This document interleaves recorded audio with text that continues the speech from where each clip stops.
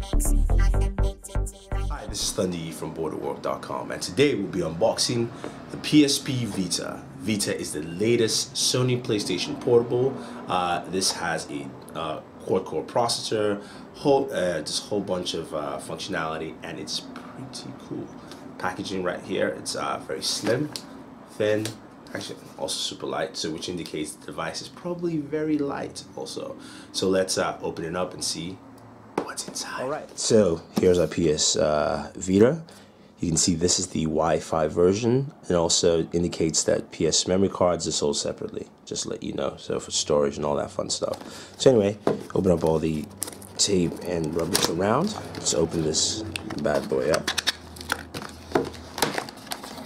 So we have our Long Live Play PS Vita,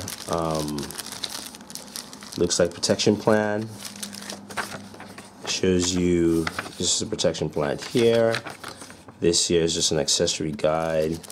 And this is your AR playing cards. Just like the Nintendo 3DS, you have some augmented reality stuff, which we'll check out. Of course, here's our box. Open this up here. We have our quick start guide, which I believe comes in several languages. Don't need that. Open that up. Here, of course, is our power cables, charging brick. It's actually not really brick, it's pretty light. We do have proprietary port connector and USB, so for charging and most likely some data transfer. And of course your PS Vita. What else we have in the box quickly? We have our safety guide, and there's nothing else in here. So put this in, keep this aside, throw all the stuff in here. Let's take a look at our PS Vita. So here is Sony's latest PlayStation Portable. First thing to note, it sports a 5-inch display. This is 16:9, resolution 960 by 440. Also, this is a touchscreen, completely fully touchscreen. At the rear of the device, you do have a touchpad here. So this is also touch sensitive and their controls. You can see this is not fingerprint happy, so it's going to be smudgy all over the place. It has a rear camera, and then you also have on the very top of the device, look in here, you have your L, your R, you do have your volume buttons, your power button. Let's see if I can open that. I believe that's for your games and a memory card, but we'll open it in a second.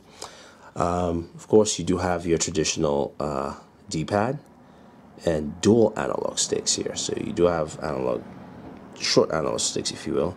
Your PlayStation home button, see speakers. You do have a front-facing camera right here next to the square, triangle, circle, and X buttons. Of course, your other analog stick, and you have select and start.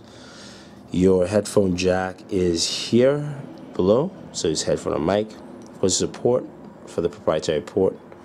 You also do have another port here. You can open this. I believe that's for your memory. And let's open up the one on the top and see what we have in here. Alright, so the top port here is actually for your PSP Vita game cards, so you can actually put them right in there.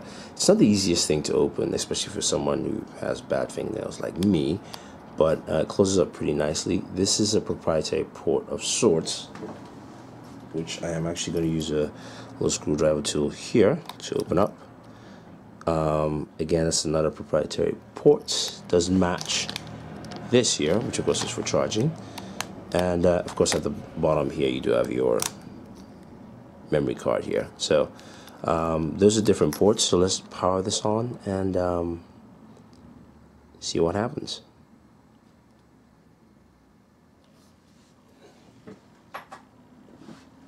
Bring this closer.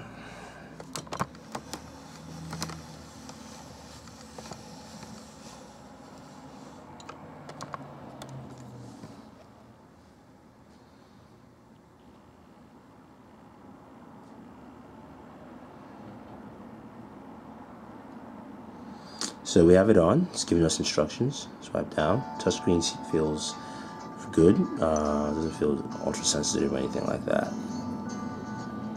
Yes, we know our time zone. Date. 20. Oh, sorry. Month. Second.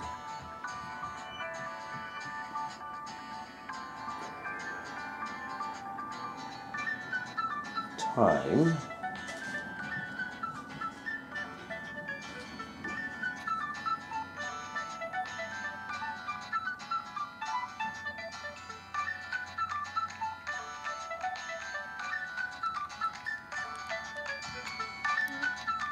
Just turning down the volume.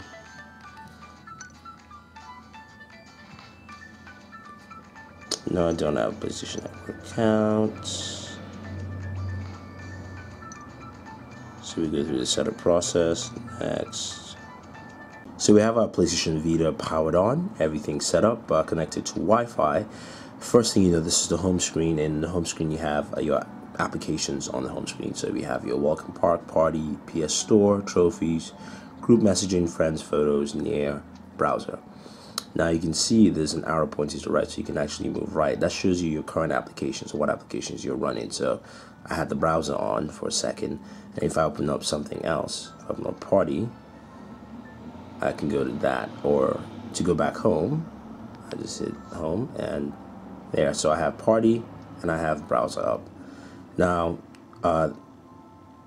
you can load as many apps as possible you want on the home screen. So you scroll down, and you keep scrolling down to add more applications. So there's music, video, remote play, your settings, map, and content manager. If you go into settings here, I just did an update on the system. So this is actually running version 1.6.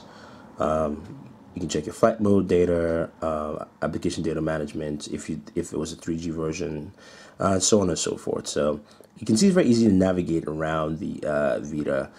So far, I like what I see. The touchscreen is very responsive. The camera here, we can actually open up the camera app. Feels very responsive. We haven't gone to gameplay yet, but I need to get PS memory card. But you can see again, I have these applications running, which I can jump back into.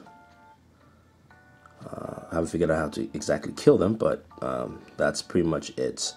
So we'll spend some time with the Vita. We'll check out the applications, we'll check out gameplay, we'll check out the browser.